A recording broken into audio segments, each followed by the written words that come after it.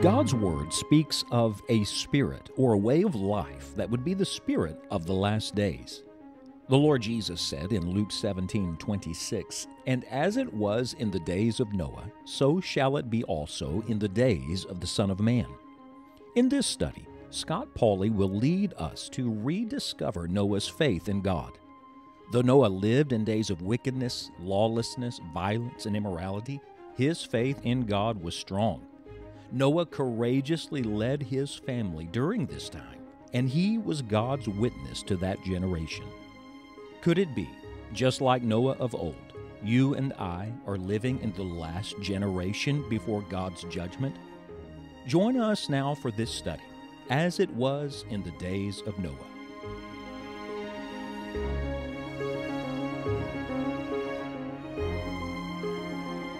I must be getting old, but I enjoy watching birds. I remember years ago reading that Vance Havner, one of my favorite evangelists to read after, was a bird watcher, and he would walk through the woods and had so studied them he could tell just by their voice, by their song, what kind of bird it was. And he was just taken with them. Well, the older I get, the more I enjoy watching them. We love to watch the birds at the bird feeder near our home, and the cardinals are my personal favorite. God, who created the birds, used them often in Scripture as symbols of spiritual truth. For example, the eagle is used to picture God's work in us and God's work for us in Scripture. Quail, used as a picture of God's provision. The swallow, a picture of God's presence and safety in His presence. In the Psalms, you have the pelican and the owl, a picture of loneliness. The Lord Jesus, in the Gospel according to Matthew, chapter number 10, talked about God's care for the sparrow, the smallest, the most defenseless, and yet God cares.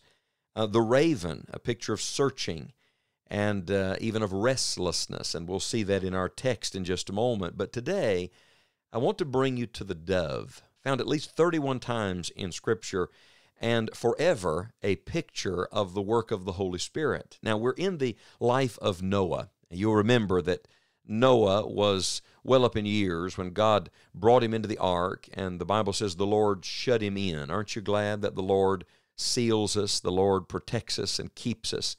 But then imagine staying on that boat for days on end while the torrential rain fell and the floodwaters rose and everything and everyone was destroyed. You're on the boat just waiting to see what God will do. The Bible says in Genesis chapter 8, verse number 6, "It came to pass at the end of 40 days that Noah opened the window of the ark which he had made, and he sent forth a raven which went forth to and fro until the waters were dried up from off the earth." Remember, I said to you the raven is a picture of restlessness, of searching. Even the oldest book in the Bible, Job chapter 1, verse number 7, talks about that. And then you come to verse number 8. Of Genesis chapter 8, "Also he sent forth a dove." Here's the first mention of the dove in Scripture. "He sent forth a dove from him to see if the waters were abated from off the face of the ground. But the dove found no rest for the sole of her foot, and she returned unto him into the ark. For the waters were on the face of the whole earth. Then he put forth his hand and took her and pulled her in unto him into the ark." This is interesting, but the ancient mariners would actually use doves as a GPS of sorts to give direction, to find dry land. That's exactly what Noah was doing. Verse 10 says, "And he stayed yet other 7 days." I wonder what he did for those 7 days. I imagine he was worshiping and he was praying and he was waiting on God. Interesting, isn't it, that God did not give him every detail. Noah didn't steer the boat. He rested in the Lord. He waited. He didn't force the door open. He waited on God's perfect time. "He stayed yet other 7 days, and again he sent forth the dove out of the ark. And the dove came in to him in the evening, and lo, in her mouth was an olive leaf plucked off. So Noah knew that the waters were abated from off the earth. And he stayed yet other 7 days, and sent forth the dove, which returned not again unto him any more." So the dove, of course, the bearer of good news, of glad tidings, that there is earth, there's vegetation, there is life, is here first introduced to us. And of course, as we go through the rest of Scripture, this progressive revelation, we see that the dove is very often pictured as a symbol of the Holy Spirit. So you see God's presence with Noah, just as the Spirit of God is with us. What do we learn from this dove? Well, first, there's a picture of purity here. The Lord Jesus talked about being harmless as doves. Interesting that the dove was one of the only birds considered clean, and it could be offered as an Old Testament sacrifice, the exact opposite of the raven that was always feeding on death, and a roamer and a scavenger. I know the dove is a picture of purity. It's also a picture of provision, because we see this dove bringing back the olive branch, a picture of reconciliation even to this day in our world. The raven brought nothing, he consumed, but the dove bringing this picture of reconciliation. The dove is not only a picture of purity and provision, but also a picture of peace. The dove is a gentle bird.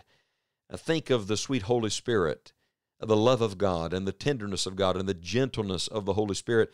One of his titles is He is the Comforter that comes to us. The dove is used throughout the Song of Solomon in tender terms. There's a certain intimacy connected with this symbolism, the lasting emblem of peace. Oh, dear ones, our God is the God of purity and provision and peace. But the dove is also a picture of purpose, because He's sent out 3 times. Some people see in this the Trinity, God the Father, God the Son, God the Holy Spirit. Some people see in this history. I've seen and read where some people say the first is a picture of the Old Testament, no rest, and the second a picture of the time of Christ, reconciliation, and the third, He returned no more, the age of the Spirit. I think they're reading into that. Let me tell you what I see in this. I see a great practicality. Do you know what the practicality is? One step at a time, God was leading Noah. One step at a time, one day at a time, one moment at a time. And why does the Holy Spirit of God come to dwell within us? To lead us one day at a time, to lead us one step at a time. I want to say that the same God who was the God of purity and provision and peace and purpose for Noah is the same God who, in the person of the Holy Spirit, has brought that purity and provision and peace and purpose into our lives. Blessed be the name of our great God. On July 20th, 1969, Neil Armstrong took the first steps on the moon. And you remember those famous words, Houston, Tranquility Base, the Eagle has landed. Well, may I tell you that when the Holy Spirit of God comes, it's not the eagle landing, it is the dove landing. The dove has landed. When the Lord Jesus Christ came, the dove landed on Jesus in the baptismal waters of the Jordan River, the pure one, the peaceable one, the dove, the sweet Holy Ghost resting on the Lord Jesus. In Acts chapter 2, on the day of Pentecost, the Spirit of God came to indwell every believer. On that day, the dove landed on the church, bringing all of the power and purpose of God into fulfillment. And friend, when you take the Lord Jesus Christ as your Savior, when you come into the ark of safety and come to know the grace of God personally, the dove of the Holy Spirit lands on you. And do you know why? Because He wants to provide all that is needed in your life, and He wants to lead you day by day and step by step. You know, if you study all of the references to the dove in Scripture, 2 things are always emphasized: their eyes and their voice. Oh, I love that. May I tell you, the Holy Spirit sees perfectly. He sees what you cannot see. Let Him guide. And the Holy Spirit speaks. Listen to the gentle voice and promptings of the Spirit of God in your life today and follow Him. The Spirit of God in these wicked times is still at work. The Spirit of God, even in the midst of all the judgment we're living through, is still at work. The Spirit of God is at work in this world among the people of God. Would you recognize the Holy Spirit today? Instead of just talking about how bad it is, how bad it was in the days of Noah, let's rejoice that we have the good Spirit of God to dwell with us, to abide with us forever, and to lead us step by step. Picture in your mind today the beautiful, gentle dove of the Spirit of God resting upon your life. And I promise you, it will bring peace in the midst of difficult days. Thank you for joining us today for this study, and may each of us obey Christ's command to occupy till I come. We invite you to visit our website, enjoyingthejourney.org, and sign up for Scott's weekly email newsletter called Helping Your Joy. And we believe this resource will do just that. In it, you can read brief devotional thoughts, learn about great Christians in history, and even see Scott's upcoming itinerary. Get the Helping Your Joy newsletter straight to your inbox every Thursday when you subscribe at enjoyingthejourney.org. We look forward to studying the Bible with you next time on Enjoying the Journey.